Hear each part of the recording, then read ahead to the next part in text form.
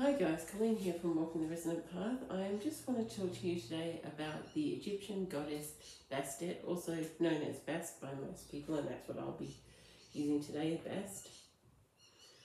And she is the goddess of cats, obviously, because she is often depicted with a cat's head.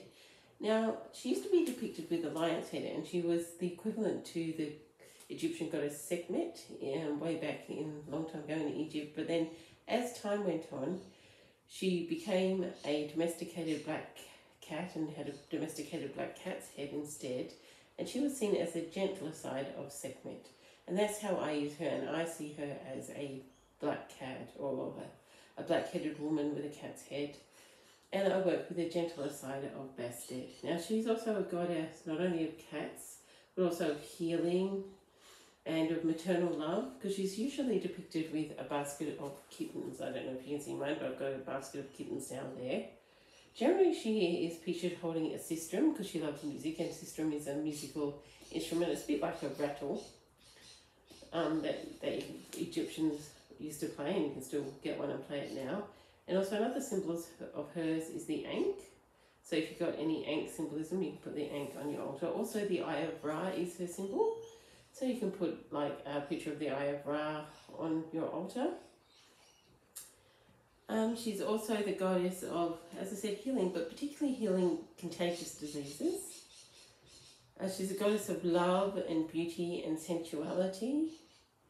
Not just maternal love, but other love as well, but mostly maternal love. She's a goddess of fertility, of childbirth, of pregnancy. If you want healthy children, that's the goddess you ask for healthy children.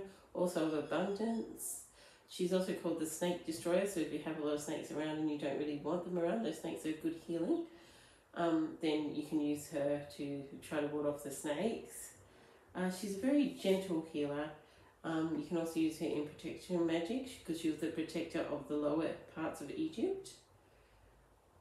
What else? She loved music and dancing, and she's all about joy, and she's very gentle and nurturing. She has this very gentle and nurturing energy. Her colours that I use on my altar are black, gold or purple, because she's also royalty, because cats in Egypt were seen as royalty. So also about that, if you want to have more status and feel like you want more status, then you can use Bast energy or Bast iconography on your altar. So magic you can do things like familiar magic, like working with familiars, or working with animals, animal messages, communication, obviously healing, especially if you need to heal a contagious disease, any sort of trauma work that you need to do with your mother, or if your mother needs healing or your children need healing, that's really good healing work to do when you have Bast energy. Also, what other work can you do? You can do love spells, obviously, any spells to do with sensuality, any glamour magic as well, any fertility spells. Also, she was the goddess of mummification, so if you want to do any ancestor or past life work, that's a good one, because one of her places is a cemetery. She really likes cemeteries. So if you can go visit a cemetery and just be with the loved ones and clean graves and stuff, that's a good thing to do for Bast as well.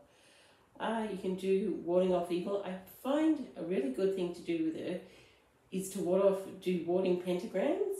So do a pentagram in the air and think of her and her energy to ward off any negative spirits or any evil.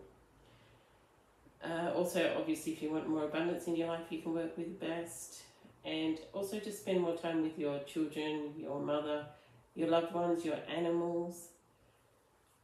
Her crystals are the Tiger's Eye, which I have here. And Tiger's Eye is all about protection. So it's a good protection one, and it's also about courage and confidence if you want more courage and confidence. And this is a really good one that I'm wearing here, this Tiger's Eye. And it's good because my mother actually gave me this Tiger's Eye. So both the mothering energy and the Tiger's Eye energy for Bast is really excellent for me to wear this today. Also the cat's eye, obviously, if you have a cat's eye, and that's for focus and balance and stability. Onyx, you can use onyx on your altar, and that's for shielding and protection.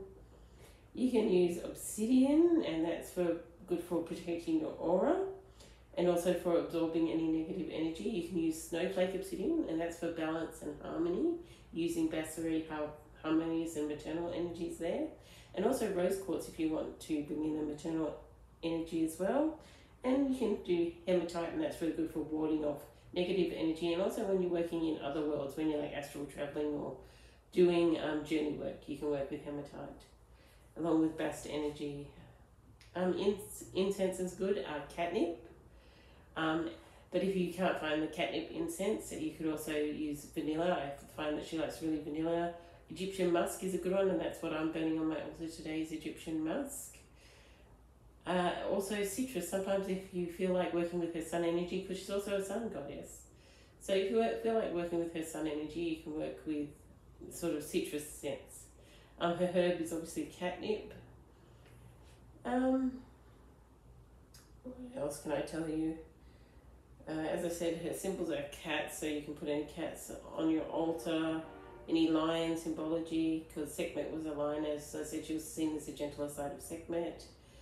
I feel that even though Sistrums and Ankhs are her symbols, I also sometimes when she comes to me, she's holding a shepherd's crook, and other times she's adorned with pentagrams all over her. So I like to have pentagrams like I've got on my top here. You know, when I'm working with her. Her mother was Ra and her father, her father was Ra and her mother was Isis, and she said she has a son now. There's a bit of contention here. Some people say her son was Neferitim and other people say it was Mahaz. You do whatever resonates with your soul. If you want to join with her son, mother and son energies, you work with whichever combination you want. Her month was October, and her months were October and November, and that's because there's a city named after her in Egypt called Bubastis, and this is when they held her festival in Bubastis in Egypt. Either in November or October they held her ceremony. Well, I just wanted to talk to you a bit about working with the Egyptian goddess Bast, and I hope you look after your animals today and cuddle your kitties if you've got them. I have a doggy, so I'll cuddle her. And I hope you have a wonderful day and do whatever resonates within your soul. I will also show you my Bast altar later, and I do realise I haven't put up my Azuli altar from yesterday, so I will do that as well. Okay, well, I hope you have a lovely day and do whatever resonates within your soul. Bye now.